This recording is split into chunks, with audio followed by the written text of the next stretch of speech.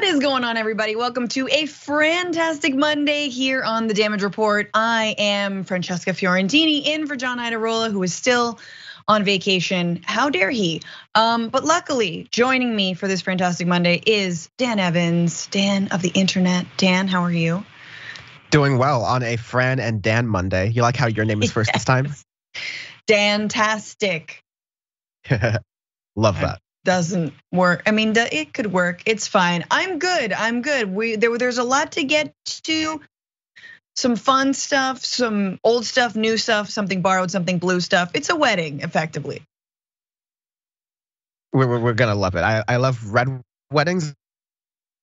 Apparently, the new Game of Thrones prequels. All right, so we'll live with that. Okay, I haven't watched it, but I will at some point. But just saying red wedding makes me like, oh hell yeah, it's good. It's good. It's gonna end bad, but it might be good along the way.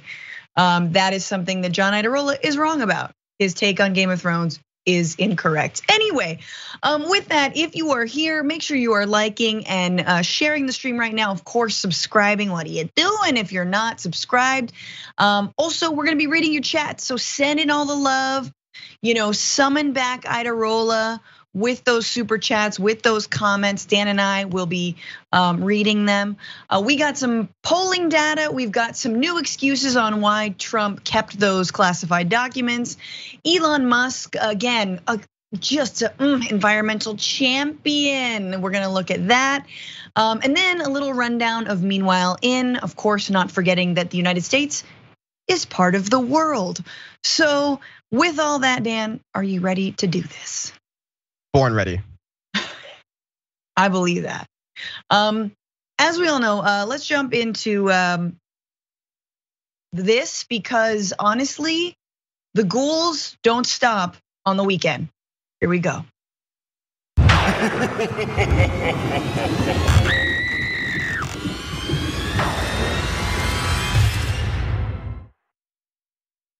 That is right. It is time for the Monday Menace. And this Monday, our menacing creature is none other than Wisconsin Senator Ron Johnson, who is currently in a pretty tight race for his seat. This is, again, one of the seats the Democrats are hoping to flip with Democrat Mandela Barnes.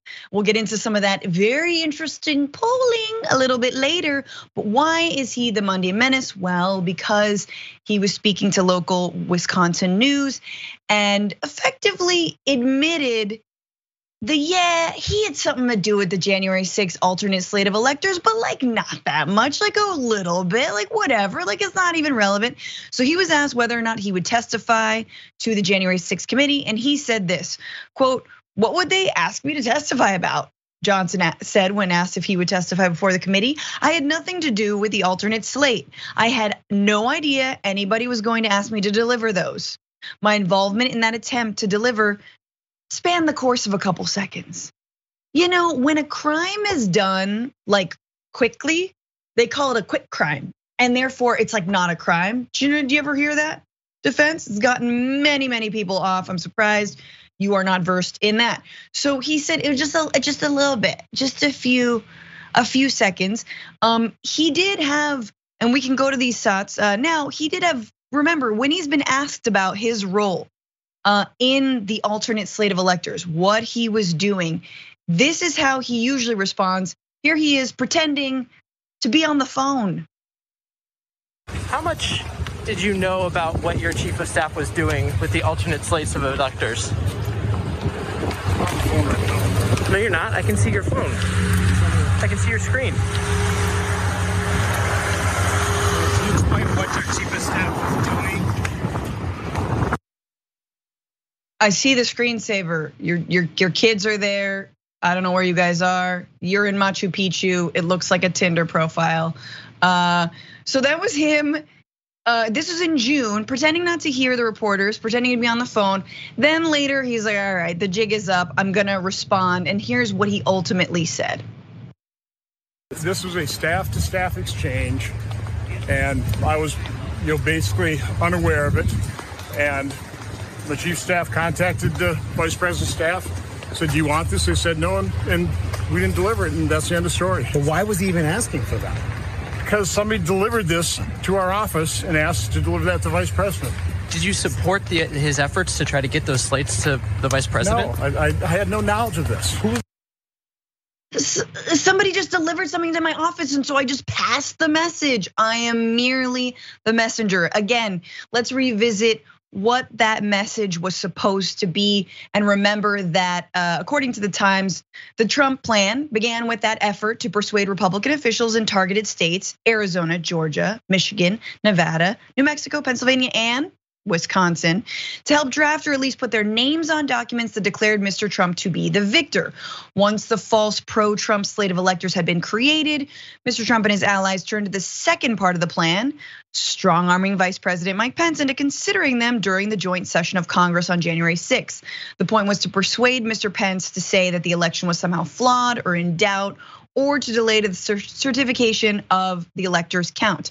And again, the third part of the plan was just storming the Capitol. We saw how that went down. Dan, before I kick it to you, let's remember what the January 6th committee revealed, which was text messages from the chief of staff in Ron Johnson's office and someone working for Mike Pence. So this is between Sean Riley and Chris Hodgson. We don't have it here, but this begins with "sup" from Chris Hodgson, which is my favorite ever.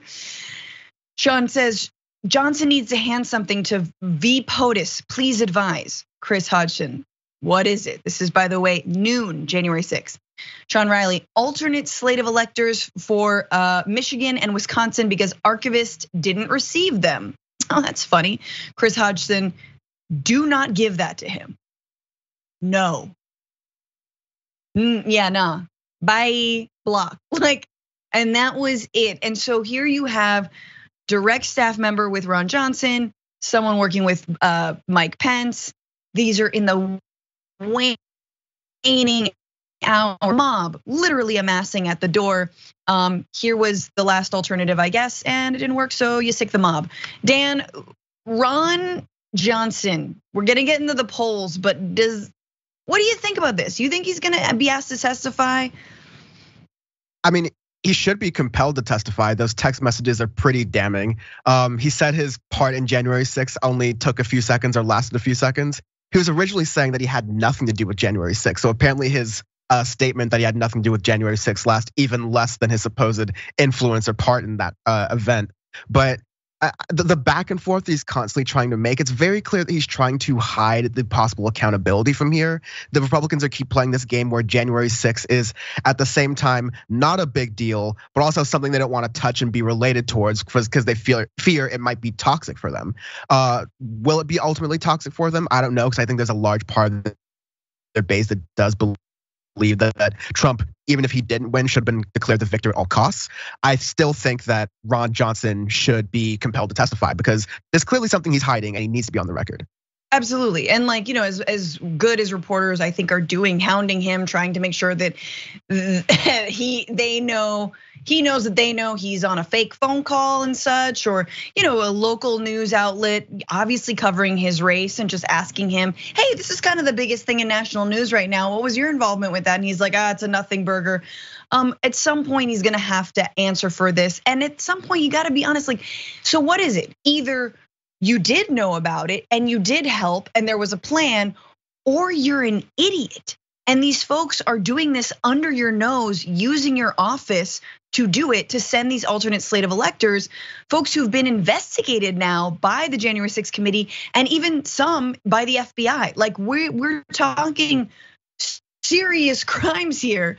And he's like, well, either what? No. Okay, but a little bit I did, but not really, but kind of. And that answer doesn't fly when you're sitting in front of Congress. By the way, he is part of Congress. He is a senator, but maybe not for long. So according to a Fox News, that's right, a Fox News poll published recently, Mandela Barnes is edging Johnson in the Wisconsin Senate race with 50%. If the election were today, choosing Mandela Barnes over Ron Johnson. Huge, Johnson's 46%. Seems like Barnes has obviously less name recognition. There's less overall excitement, but of course we know knowing that your current senator is a lying idiot effectively will move you to vote for the other person, whether or not you know Mandela Barnes is like a household name or not. But the other part of this obviously is Roe versus Wade and protecting abortion rights in Wisconsin. Majority of Wisconsinites, 55%, disapprove of the US Supreme Court's overturning of Roe v. Wade, and those voters largely back Barnes by 67 points. Those approving of the Dobbs decision, 37%, widely favor Johnson by 83 points. So there you have it. One of those issues, in addition to, we're gonna get into some polling later on, what else is driving people to the polls? I don't love to get too excited about polls because after 2016, I literally believe no one, and I've said this before, Dan, but like it says a lot that Mandela Barnes is effectively now in multiple polls, and this is a Fox News poll, is beating Ron Johnson. Yeah, I'll also sprinkle a little bit of cynicism in there with you, Francesca, and note that poll has a 3% margin of error, and he's leading by 4 points. That's a tie, and it's August, so don't look too closely, Dan. But I mean, if a lot changes, I mean, what if if he's called to testify? That only helps Barnes. I think so too, but I also I reminisce to a lot of these cases where you have high profile Republicans that Democrats really want to unseat. And so there's a lot of money that gets poured into those races, even though those candidates may or may not be the strongest ones. I think at the end of the day, look, Ron Johnson said, hey, listen, I received something, so therefore I was just gonna be the messenger and pass it along to the vice president. If his constituents don't actually believe that that's how Ron Johnson works, not just in I got something I was just handed something, I'm not gonna vet it at all. Is Ron Johnson doing that with his constituents? Is he doing that with the people who vote him into office? Is he just taking the things that they're saying and, I don't know, I just saw this, I'm gonna pass it along to the people I'm running with or in power with? Right. I don't know if that's the case here. And so that's ultimately what's gonna come down to. Do the people of Wisconsin feel that Ron Johnson is best representing their interests? And I would be happy with any Senate flip, honestly, given this year and how it's supposed to go. So my fingers are crossed, but I'm not gonna hold my breath for this. Absolutely, and I mean, it just shows how far we've slid to the right in this country when basic bodily autonomy rights and democracy are the two biggest things driving people to the polls. We didn't think it would get this dark. I mean, maybe we did, but here we are. And suddenly it's like, well, do you or don't you believe in the election process? And do you or don't you believe that people shouldn't bleed out from miscarriages and not be able to say when they want to be parents? I mean, it's basic stuff. It's basic. Do we like fascism or not? Anyway, I was gonna say one more thing. Maybe or maybe not, their Senator Ron Johnson may or may not have done as what George Bluth called light treason in Arrested Development. That might be something they want their senator to be a part of or not a part of. I don't know. We'll let the people of Wisconsin decide. I hope they decide right. Amen.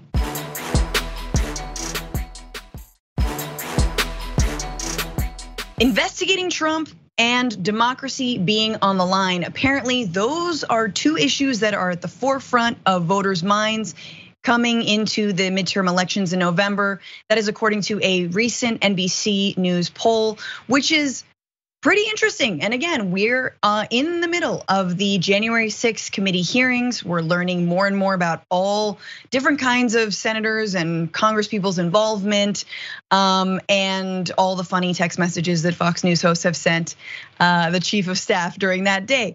But let's look at some, let's talk about investigating Trump, right? So here was the idea. Okay, if the raid happens on Mar-a-Lago, it's gonna look, I think some were arguing, really, really bad for Democrats. What? Bad for Democrats?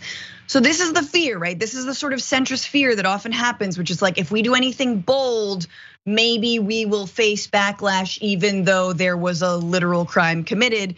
It turns out those centrist pollsters and pundits were wrong because actually a majority of voters, a majority of all voters, approve of Trump investigations.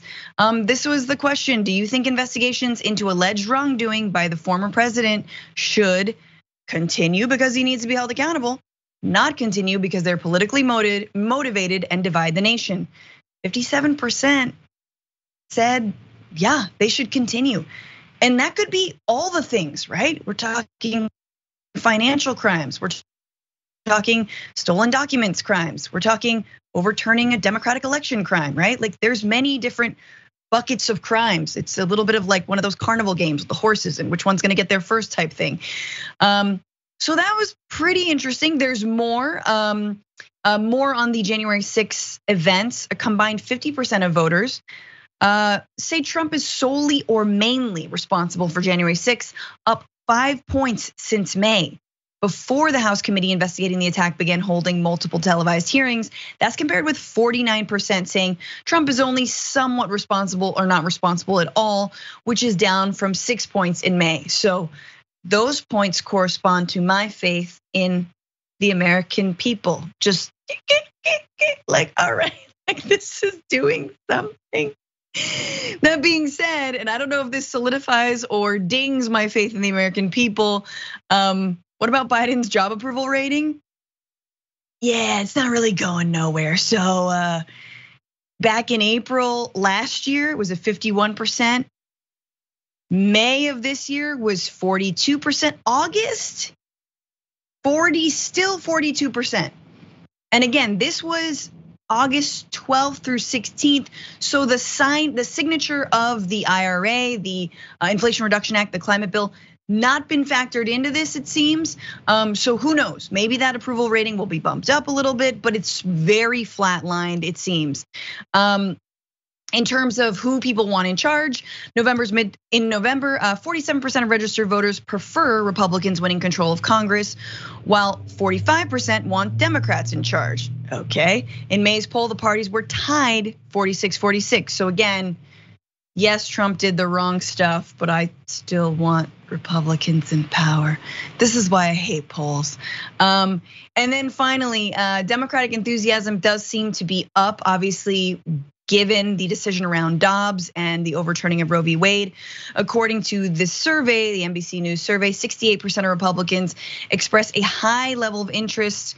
This is just general excitement. General excitement might be. High level of interest in the upcoming election, registering either a 9 or 10 on a 10-point scale, versus 66% for Democrats. 2-point advantage, that 2-point GOP advantage is down from 17 points in March and 8 points in May. So it seems close now, but there was much more enthusiasm from Republicans before versus now. And Democrats, are we ever excited about anyone? No. The real thing, the real issue, the real graph, here we go. Here's an Ida graph for you. What issues matter most to voters? It seems like threats to democracy, number one, kind of far outstanding, almost to over 20%. Threats to democracy is the number one issue, followed by cost of living, jobs in the economy, immigration, climate change, guns, abortion all the way down, which is surprising. So again, this doesn't feel like the most conservative poll, but threats to democracy feels like, despite Liz Cheney not winning her reelection campaign, feels like something that people are of all stripes, all political parties are coalescing around. The poll also, back to abortion rights, it did find that 58% of voters disapprove of Roe being overturned and 38% approve. So yes, everyone thinks the country's heading in the wrong direction. They've always thought that from the beginning of time and the beginning of polls. We don't need to go into that. Dan, 57%, yes, we should investigate Trump. 58% overturning of Roe v. Wade, not a good idea. What do you make of this and how it puts us going into these elections? Yeah, to me, what it makes of it is that big picture over the past 2 years, like we've been in the minutia of all of the news and whatnot, but big picture of the past 2 years is that Joe Biden's administration tried to go in saying they would play ball and actually fight against obstructionist Republicans. They didn't really end up doing that much, and that's why you see the hit in Joe Biden's poll numbers, at least why I speculate.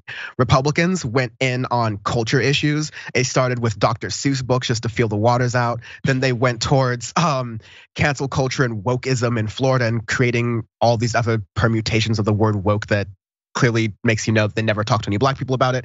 And continuing to kind of go all in on, I think, going too far in overturning Roe v. Wade and going buck wild with threats to democracy. So I think those things are top of mind, and I'm happy to see, all these polls are little bits of data literally, and they're moments in history of snapshots, because I remember a CNN poll that was from late July that was basically saying that people's opinions of Trump in January 6th, while the majority of them said that, okay, he seems to have done something wrong. Even a lot of people said that it was outright illegal what he did. It seemed that from that poll that people's opinions hadn't really changed as a result of the hearings. So I don't know, maybe that poll was new, maybe the information's marinating a little bit more. But to me, the top line thing there is, I'm happy that at least the poll seems to suggest that threats to democracy are a top line issue. It's been a top line issue, I know, in our heads for at least since before 2016, if not before that.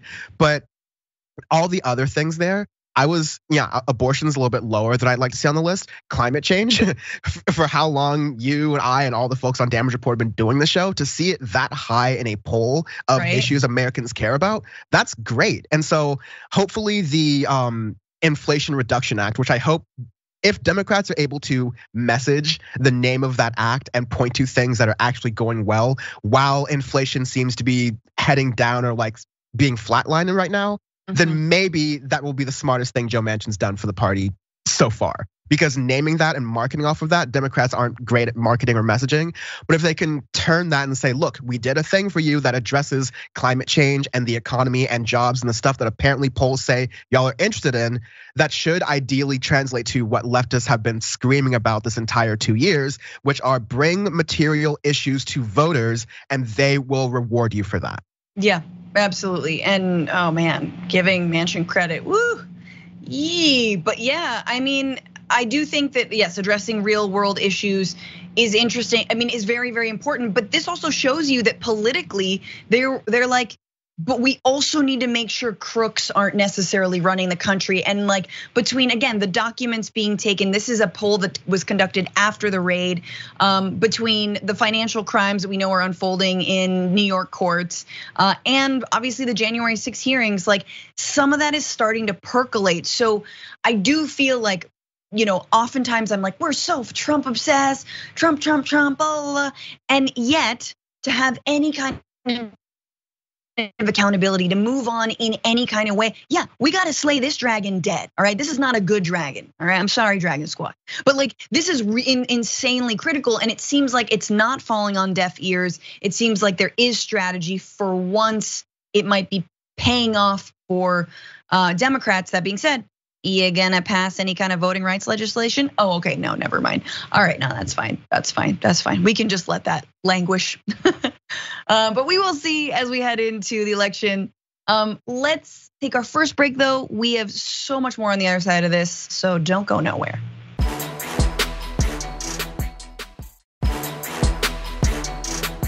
Damn it, we have to do good news now.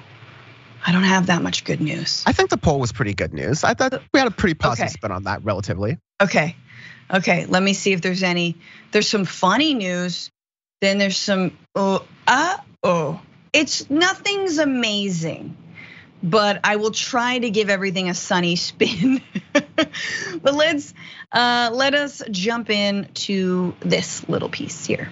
I'm curious, since you're a member of the Intelligence Committee, what use could a former president have for classified or top secret information once he's left office? Why bring it home with him to Florida? Well, I don't know. I mean, you have to ask him, but certainly we all know that every former president has access to their documents. It's how they write their memoirs. They don't have great recall of everything that's occurred in their administration.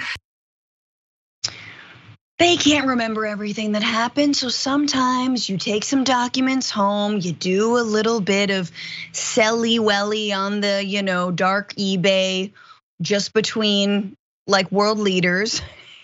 Selly-welly, that's my word.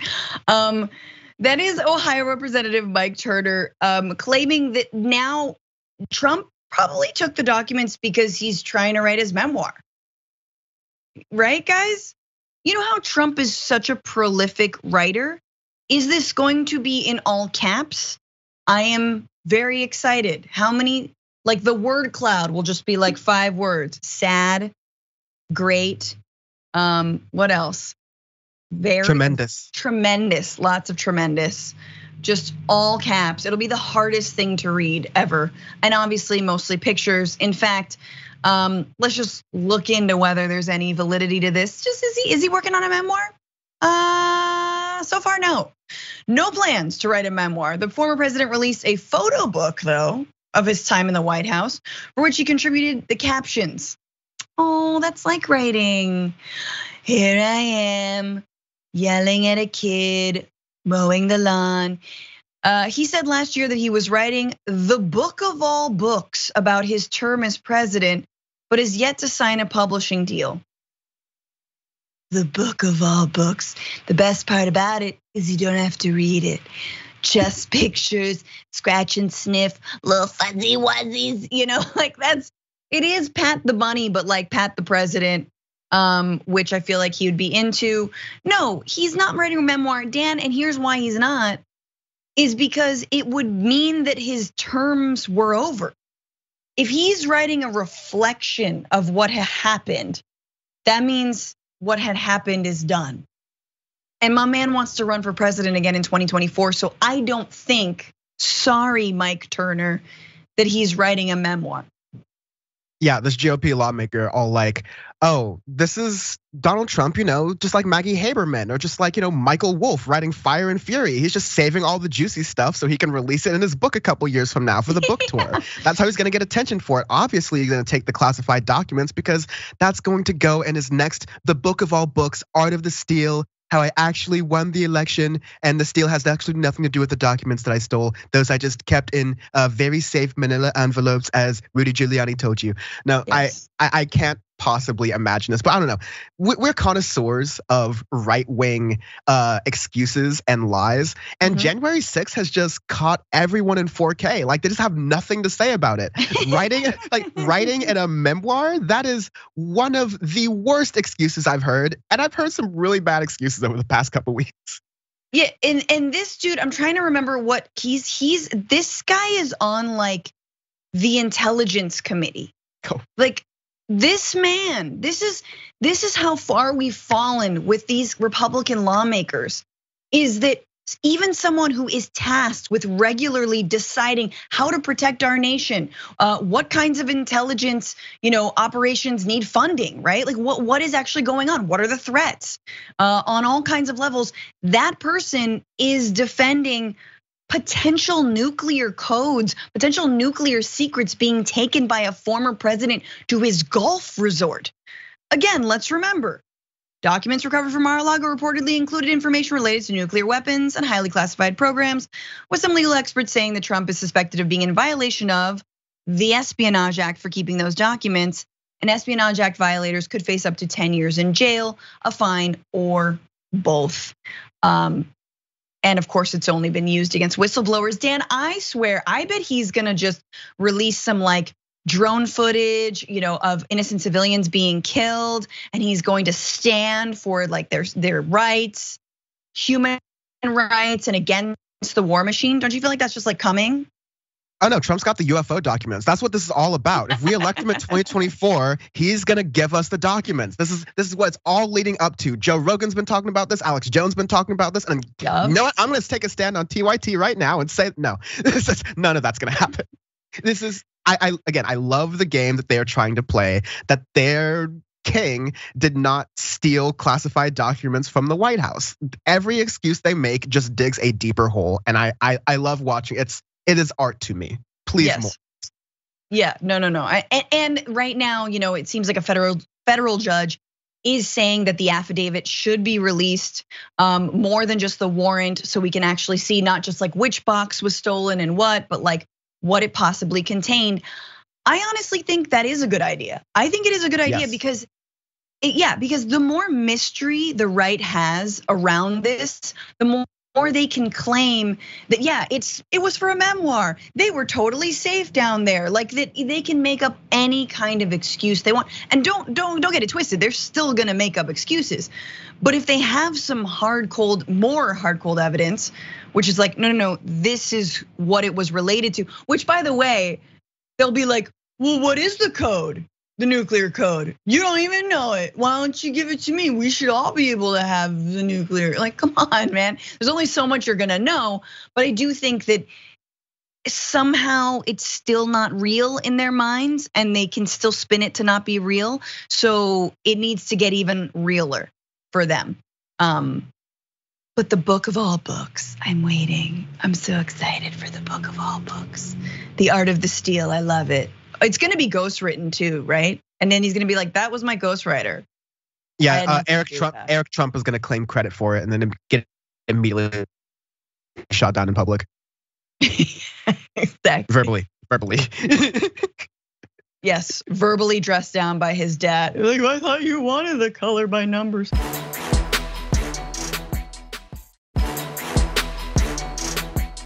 Let us, this is just a fun one. So maybe it's not good news, but it's fun. Please take a look. We are direct response. So we don't have that now, Brandon. We don't have that. So we gotta hope that they pick it up. Love you, man. They pick it up. You were a true patriot. Live on TV right No, now. oh, I'm sorry about that. Keep fighting, man. Okay. Keep fighting. Don't let the libtards call you names. Don't let them call you an ethnically dubious pillow pusher. Don't let them call you a marginally brain-addled, corrupt goofball. Well, you're doing great. Brain-addled, corrupt goofball, mediocre pillow pusher. This happened at the end of July. And we would be remiss were we not to cover this. I apologize if I'm freezing. I feel like I maybe. That is Mike Lindell being trolled live in a San Diego hotel without his pants. Yeah, so if you guys want to just look a little closer,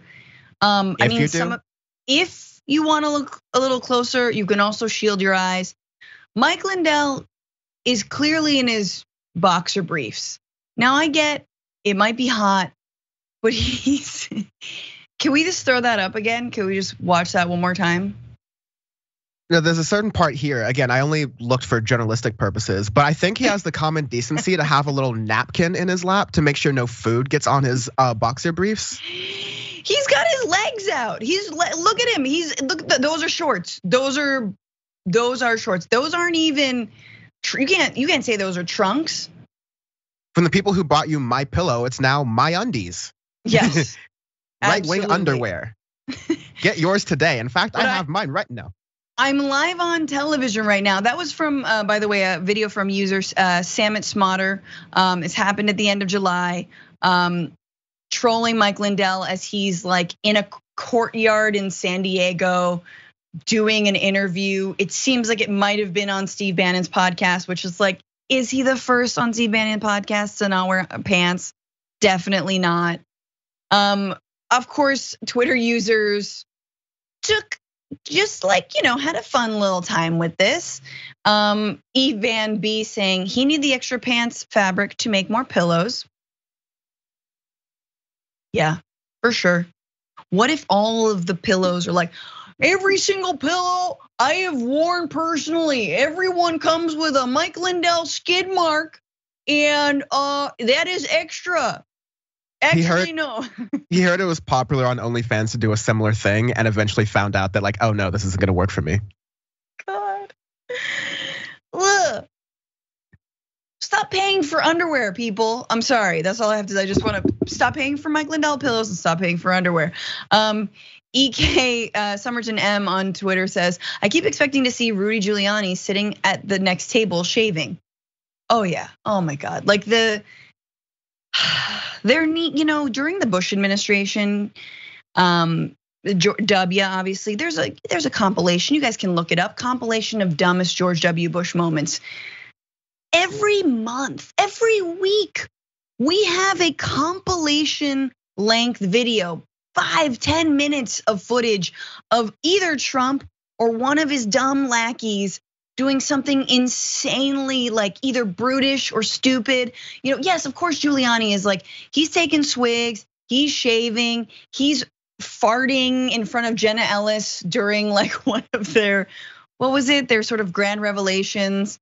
To say nothing of the Four Seasons debacle. It's just Mike Lindell, man. And by the way, guys, this week, this happened in the end of July. Now, Lindell's out there. He's holding an entire week-long like summit on elections in Missouri.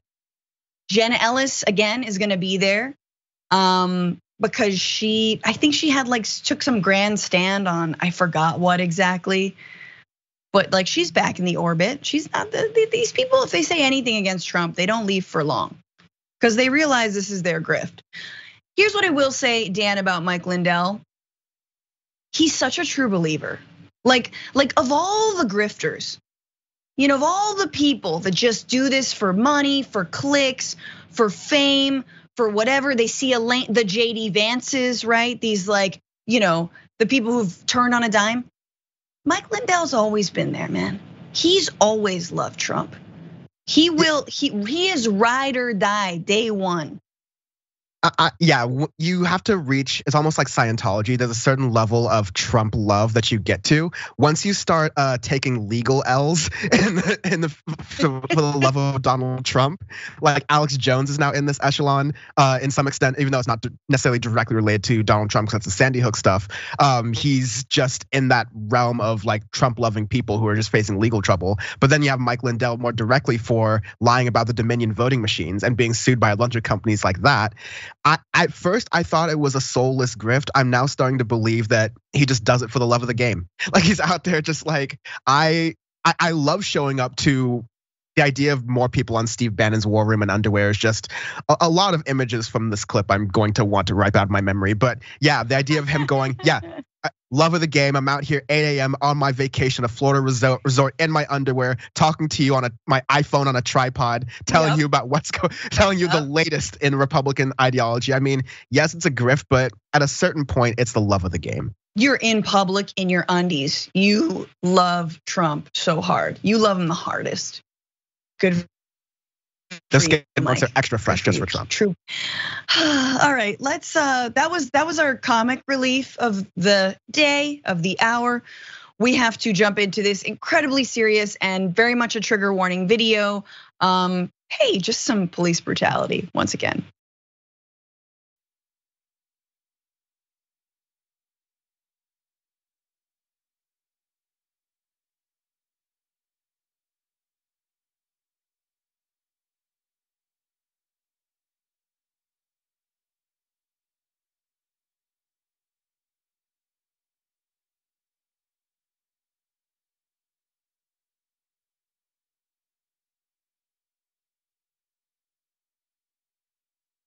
Repeatedly hitting him in the head. So that was in Crawford County, Arkansas.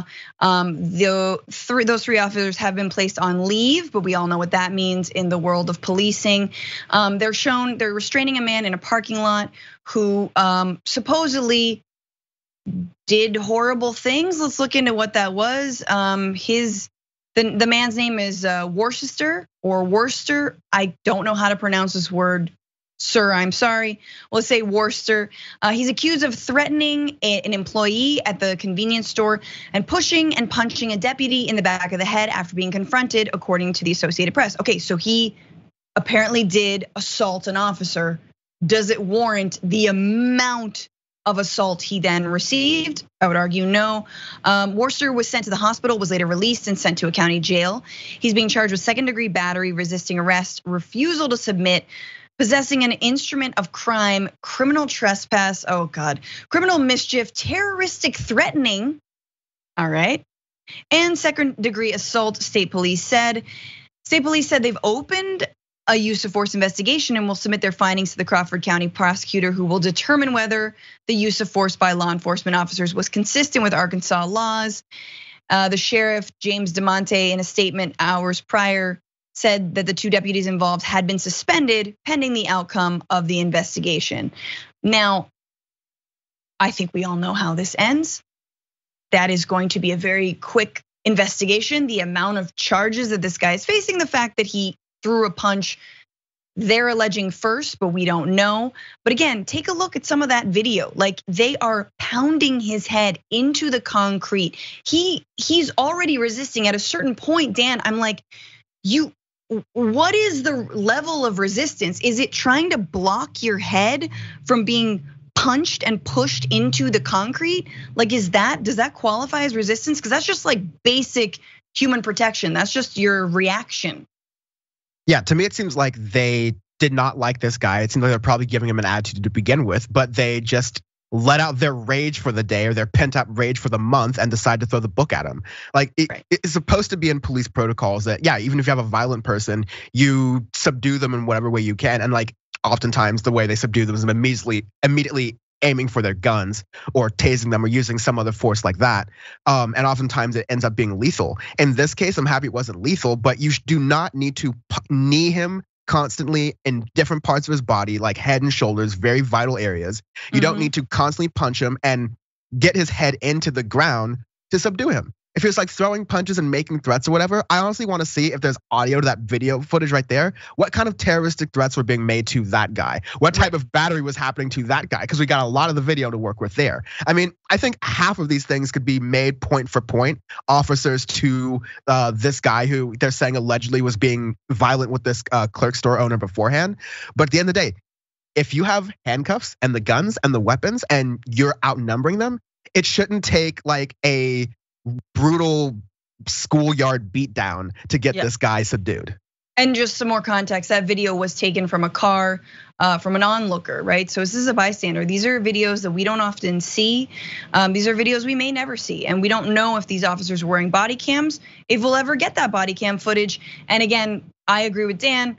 We need to see what happened inside the store. Convenience stores often do have security cams. What was going on?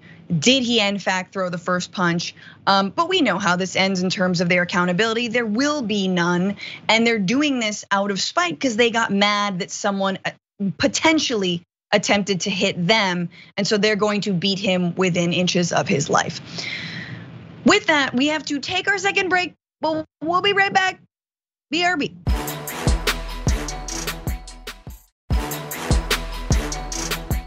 All right, are we digging into our final little? All right, let's do it. Let's do this. Okay, so the man who is going to save the planet, one Tesla sale at a time, one overpriced luxury zero emissions vehicle at a time that doesn't actually stop for children and is kind of a menace on the road. Elon Musk, turns out we found out about a private flight that he took. Probably, and I've been reporting on private flights for a little bit for TYT, one of the shortest flights I have seen. Let's go to this graphic from Hayden Clarkin. Elon Musk took a 9-minute flight to San Francisco from San Jose, y'all, which is 5 stops on the Caltrain. I literally have no words. There's a map of it. You guys, if you've been to this area, I am from this area. I know exactly what that is. Like, I've gone to see like San Jose Sharks hockey games from San Francisco. This is like, it's like a beer and a half of a trip. It is super short. It takes you 40 minutes, if that. My man had to take a private 9-minute flight. That is what he did. This is the same guy who, by the way, in 2018, said Tesla exists to help reduce the risk of catastrophic climate change, which affects all species on Earth. Even if your faith in humanity is faltering, this is worth caring about. Support makes a difference. Thank you. He was so different back then. And a mashup was put together by, of course, Ken Klippenstein of those 2 screenshots. In case we needed a reminder about how terrible private jets are for the environment, a report from the United Nations warns that we're absolutely, of course, hurtling towards climate disaster if global greenhouse emissions like carbon dioxide don't start dropping by 2025. Researchers pinpoint a potential guideline to keep things sustainable. Everyone on Earth should limit their carbon footprint to a grand total of 2.3 metric tons per year, which still feels like a lot of tons. But let's look at a private jet. It emits 2 metric tons of carbon dioxide per hour. Per hour. Now, of course, if it's a 9-minute flight, I mean, maybe if you're only taking, you could actually get within under that if you're not taking that many short flights. But like, is Elon in fact doing that? No. And we talked about how Kylie Jenner has been doing these, all kinds of folks, whether it's Steve Jobs or Taylor Swift. Steven Spielberg has also been taking these. So let's just put up this graph. You can see private jet versus, this is CO2 emissions by vehicle type, private jet, super yacht, that's fun, a car, and US domestic commercial flight. Interestingly, US domestic commercial flight, not all that bad. Again, these are people who would not be caught dead doing what someone like Bernie Sanders does, which is like, do the middle seat and coach, bro, if you need to go around, and get to your campaign stops. If you need to go support striking workers in different warehouses. You think Kylie Jenner, even, or Elon Musk, you think these folks are flying commercial? Hell no. I don't know. I'm like very floored by this. I think. Anyway, let's keep going. The social cost of carbon is a mechanism that allows us to grasp what each ton of carbon costs us as a people and society, explains Maya K. Van Rossum, founder of the organization Green Amendments for Generations. These costs can result from emissions-fueled public health problems, agricultural decline, extreme weather damage. According to scientists and experts under the Biden administration, every 1 ton of carbon literally costs $51, she explains. That means we're all on the hook for more than $422,000 thanks to Taylor Swift's 2022 jet setting alone. Yeah, so look, T-Swift, whatever we call her, I liked your last 2 albums. They really did help me get through the pandemic, I'm not gonna lie. But wouldn't it be dope if you flew commercial? Dan?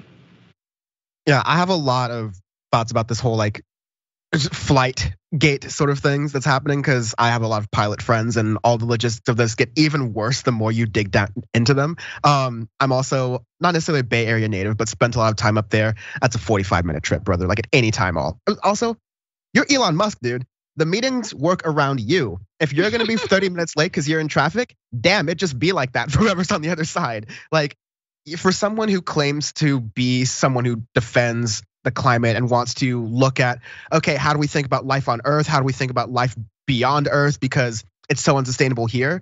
When you actually look closely, and there's been a lot more attention brought to this, that California was going to have a high-speed rail project that probably would have made it very easy to get from San Francisco to San Jose very quickly and sustainably, given that it would use electricity and hopefully be backed by a lot of environmental ways to generate that electricity. Right. But Elon Musk specifically fought to stop that plan with his Hyperloop idea by basically creating traffic in tubes by sending Teslas in tubes at fast speeds across the state. He had a bunch of different companies try to develop Hyperloop ideas. They convinced them to build a tunnel underneath Los Angeles as a test that ultimately just created traffic underneath Los Angeles and Las Vegas and things like that. So he was pushing for that instead of California's high-speed rail project, specifically to derail it. So let's dispel with the idea that Elon Musk is someone who cares about the climate. He cares about his ego, and if he's able to use climate change to say that he has this strong persona, that he's doing things for the environment, at the end of the day, it feeds his ego, it feeds his sort of cult of personality he's developed. So he's gonna care about that much more than he cares about the environment, much more than he cares about people who are living here. And the proof is in the history. Yes, absolutely. If it's not a vanity project, he doesn't want any part of it. And also, it just shows you, I mean, the carbon budget, it's like anything. It's like all of income inequality in this country generally, that billionaires absolutely emit more CO2. And if we didn't have billionaires, and if private jets, let's say, were not a tax write-off as they were under the Trump 2017 tax cuts and still are, if they were actually a liability, if they didn't exist, if billionaires and private jets didn't exist, guess what? We'd all have more years on our life. That is all the time that we have for this program, but we've got more on YouTube after right now.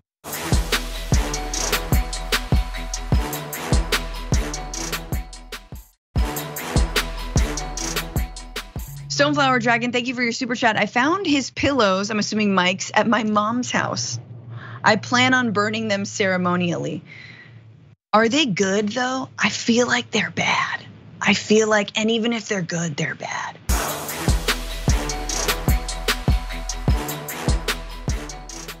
Thanks for listening to the full episode of The Damage Report. Support our work, listen ad-free, access members-only bonus content, and more by subscribing to Apple Podcasts at apple.co/TYT. I'm your host, John Darola. I'll see you soon.